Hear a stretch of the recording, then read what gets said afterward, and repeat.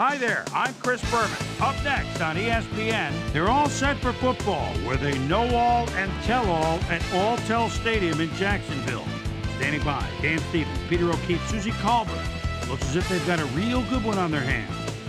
Chicago Bears, Jacksonville Jaguars. This ought to be good. No good. Leftwich puts his arm into this one and is complete. Taylor gets the call again. Grossman throws a beauty to the right side. Grossman throws a bullet and it's complete at the 45. Grossman throws a heater right side. Taylor gets the handoff and passes the line. Third down, 3 wideouts in the game. Taylor will get the carry on third down. That will end the first quarter, and it's still a scoreless game.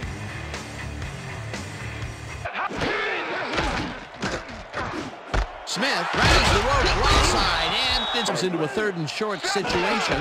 This is a critical play for this drive. Yeah, now, Dan, they can just fall forward and make the play. Sounds easy, Peter, but we'll see if they can pull it off. 10, touchdown! Look at this run, Dan. Everything worked out to perfection. Look at the fluidity of the running style. There's no wasted motion there. What a play. That's the first time he's seen the end zone, and you know it was going to happen sooner or later. Well, he expects this one, which starts at their own 27-yard line. Grant makes a play on this.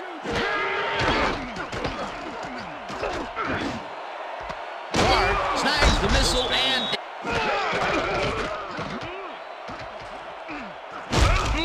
Douglas sack.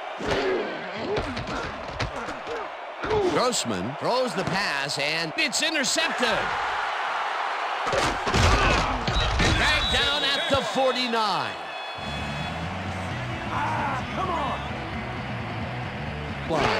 Smith goes in motion. Edwards makes them. Leftwich zips it to the left sideline, and here as they start off at their own 14-yard line. Grossman goes it to the left sideline. 36-yard line. Peterson takes his 4th carry of the game and searches for a hole. No one in front of him. Number 81 catches the heater left sideline and is at the 5, and he's in for the touchdown. Number 81 gets gigantic yards on this play, and the catch is just the opening act. Nice move, and he's off to the races. Not a player who typically has a TD on his stats, but he's... Leftwich throws a lob here, and it's caught at the... Taylor will get the carry on first down and heads wide right. Finally drops. Leftwich throws a heater, and the reception. Brady. Ball at the 13. Edwards grabs the fastball over the middle, and he's in for the score.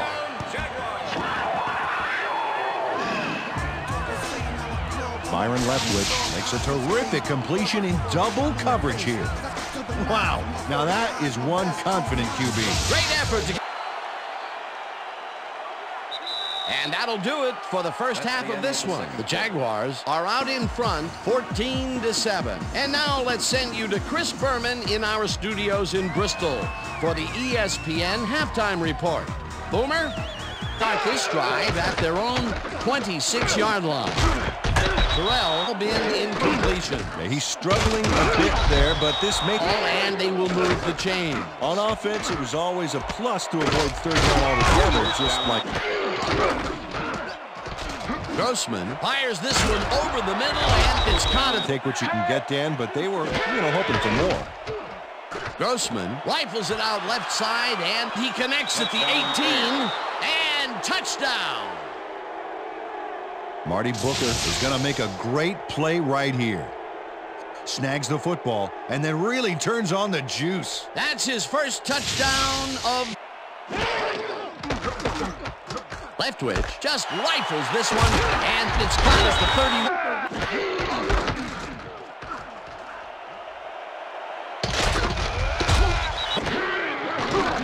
Leftwich rifles it out left side, and it's not. Barry catches this one and shut it down. Good denial there. Second down coming up. Barry.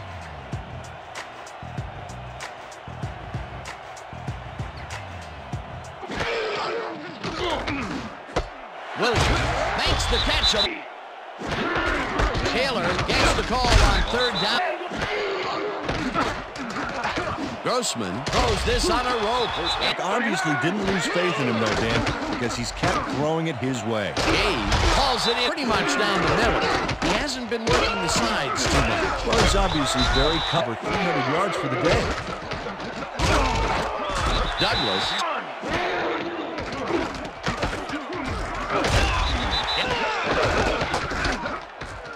Taylor will get the carry on second down, and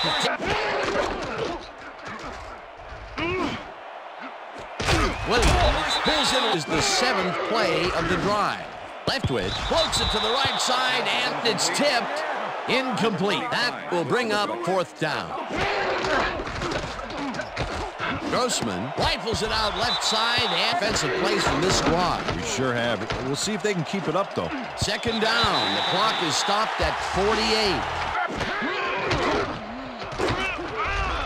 Rips him down. The Jaguars will take a timeout. Leftwich lofts this one out to the left, and the ball's second down. Second down, one man back. Leftwich zips it to the 4th down, and the field goal unit is on the field. Scobie kicks from 36 yards out, and he misses this one to the right. So that'll do it for regulation time. We're going to need overtime to decide a winner in this one.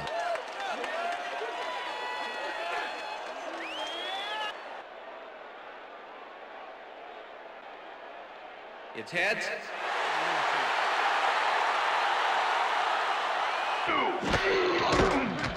Leftwich just rifles this one, and it's Edwards catches the bullet out. Leftwich zips it to the left sideline.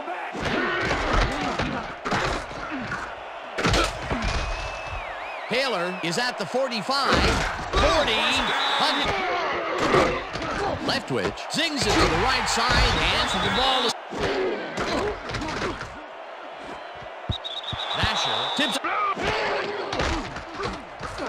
Leftwich unloads this to the right sideline, and Smith catches the hard. Scobie kicks from 36 yards out, and they take the lead. Josh Scobie has no problem getting this one between the sticks for 3. Oh, he was so close. He could have made that if he was wearing wooden clogs.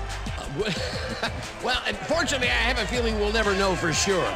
And that is going to do it for this one. The Jaguars come out on top, 17-14. For my partner, Peter O'Keefe, this is Dan Stevens saying goodbye until next time.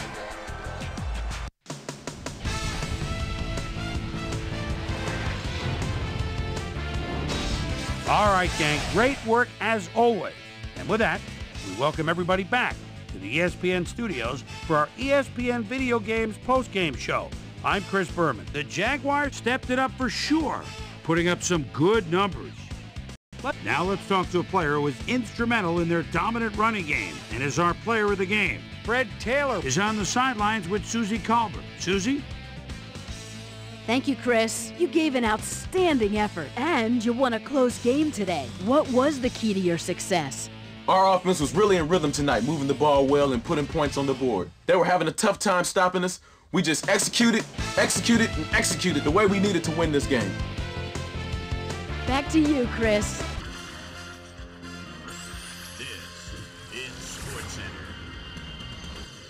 I'm Chris Berman. Let's get straight to the action. In our first game this week, we had the 49ers walk away with a 6-point victory. The Buccaneers won this contest, but will stay at the second place in the NFC South.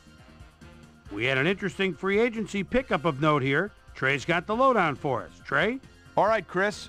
Let's switch gears and talk about players that'll have new homes in the National Football League, as free agency continues to play such a huge role in determining a team's makeup.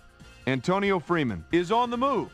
Perhaps not for all that he thought he'd get, but a good deal nonetheless. 2 years, $1.7 million. Todd Washington will also have a new address for a while as he signs a 4-year contract with the Bengals. Warren Sapp played well despite the loss and showed us why he's ranked up at the top of the league. Bears, Jaguars. Fred Taylor got the carry here. Once he found a lane, he was gone. The Jaguars go on to win this by the final score of 17-14.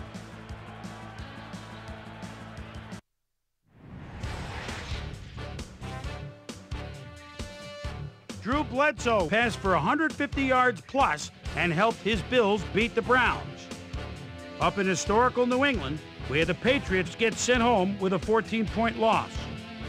Up at Invesco Field at Mile High, we had the Broncos get nipped by 3 points. Seahawks, Vikings. Sean Alexander wants to get his team inside field goal range. Gets the handoff at the 42. Oh, he may do more than that. He shakes two. He could go all the way. Touchdown. The Seahawks win this one by the final score of 32-14. We had a big trade also of note here. Trey's got the lowdown for us. Trey? We'll shift gears now just a little and have a look at a few trades that should certainly be of interest. This guy leaves the Seahawks and is on his way to the Panthers, and they obviously see that as one of the areas that needs improvement. In exchange, they'll get someone to beef up their roster. Stephen Davis will step into a role that might suit him perfectly as he'll look to make an impact out of the backfield. The Saints erupted for 400-plus offensive yards in their victory at Texas Stadium. The Chiefs won on the road and will now head home to meet the Broncos. Lions, Packers. Robert Ferguson set to receive the kick, and it's a good kick. Gets it at his own 8-yard line. Just wants some breathing room for the offense. Makes a move there. Oh, what a crack back block at the 40. What a move at the other 40. This is picture perfect.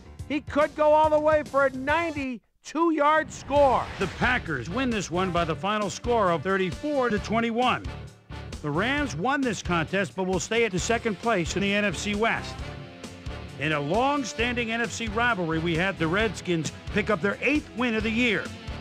Travis Taylor stepped it up this week and gave his team some added firepower for the win. Jets, Steelers. Chad Pennington calls signals at the 12-yard line. He's so dangerous, buying time, moves out of the pocket, fires, touchdown. The Jets go on to win this by the final score of 31-28. We had a big injury in this one, and Trey has the lowdown for us. Trey? All right, Chris, thanks. In front of you, we've got the AFC Infirmary Report. And as you can see, they were hit hard this week. Will Shields won't see action for a while, so this offense is going to have to make do without it. It's a broken hand, and the doctors are saying he'll be out for the rest of the regular season. There's a chance, however, they'll get him back for the playoffs. In front of you, we've got the NFC list. And as you can see, they could form their own MASH unit. Corey Chavis will be on the sidelines for a while, so this defense will need to do some reshuffling in his absence. A broken shoulder will keep him out for the rest of the regular season. There's a chance, however, they'll get him back for the playoffs. Now, on to even bigger news, as you may have already heard. Courtney Brown is done for the year as he'll watch the rest of the season from the sidelines, and they'll be scrambling now to find someone that can fill his shoes. Now the big story of the day. Alan Faneca will be on the sidelines for a while, and that is not good news for his club. So that'll do it for now. Boomer, back to you. And last but not least, we had the Colts come away victorious. All right, Chris, thanks. Time to check out our playoff races now as December is officially upon us. Let's start it out with a look at the AFC. Meanwhile, let's take a look at how things stand over in the NFC. So that's how we stand to this point. Still lots of jockeying left to go as we get this thing sorted out for January. So that'll do it from here. Boomer, we send it back over to you. That'll do it here for Pivotal Week 14. Things ought to get very interesting over the next 3 weeks, huh? Before we go, my primetime players' game balls go out to a few gentlemen that are pushing their teams toward the playoffs. That'll do it, sports fans. I'm Chris Berman, and thanks so much for joining us here in the Bristol studios. We'll see you next week right here on ESPN, the worldwide leader in sports.